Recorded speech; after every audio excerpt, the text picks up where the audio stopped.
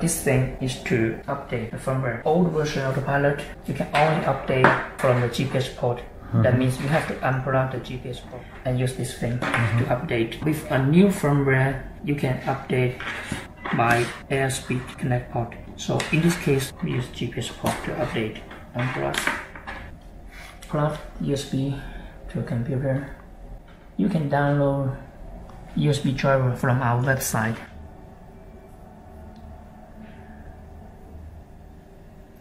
You can download the USB driver here, and you can download the update program here.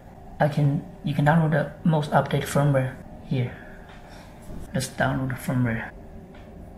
Plug this thing to your computer, and you will see we are using COM4. Remember, number 4. COM4. So close the device manager and reconnect this cable to the Autopilot. You don't need to power on the Autopilot with battery. Okay, connect and run this program.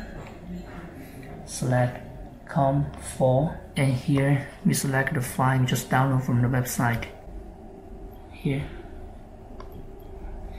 and click Update.